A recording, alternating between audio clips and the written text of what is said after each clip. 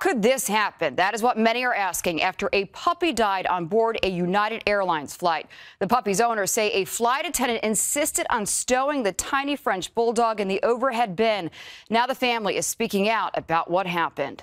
There's growing outrage today over the tragic death of Kikito, a French bulldog who died after a flight attendant allegedly ordered him stowed in the overhead bin on a 3-hour flight. How does this happen? I have never heard of anything like this, ever. Kikito was just 10 months old, a birthday present for 11-year-old Sophia Ceballos. We took him everywhere we went. Jim Moret climbed on board a Boeing 727 at Air Hollywood Studios in Los Angeles with Inside Edition producer Brit Kraus and her French bulldog Auggie to try to understand how this happened.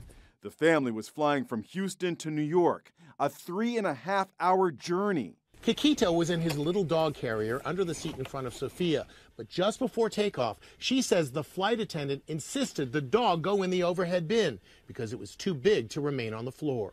A passenger on board tweeted, "I witnessed a United flight attendant instruct a passenger to put her dog bag in the overhead bin. It was clearly a dog, and while the customer was adamant about leaving it under the seat, the attendant pushed her to do so." There isn't much air in the overhead bin to begin with, especially when it's filled with bags. And when it's shut tight, very little air, if any, is getting in. Kikito was heard yelping softly for the first hour of the flight, but then he went silent. We tried, but there was a lot of turbulence and we weren't allowed to stand up. When the plane landed, the bag was opened and Kikito was dead. Passengers on board recounted what happened next. "I held her baby as the mother attempted to resuscitate the puppy. I cried with them as she sobbed over his lifeless body. She sat in the airplane aisle on the floor crying, and all of the surrounding passengers were utterly stunned." LA veterinarian Jeff Werber owns 2 French bulldogs. I just fear that this poor puppy started to panic, dark space, no one around, and just started really suffocated.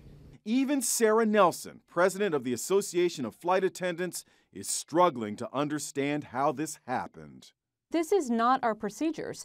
Our procedures are to instruct passengers to put their pets and the carriers underneath the seat in front of them. This is just a horrific incident, and everyone who sees it can feel it.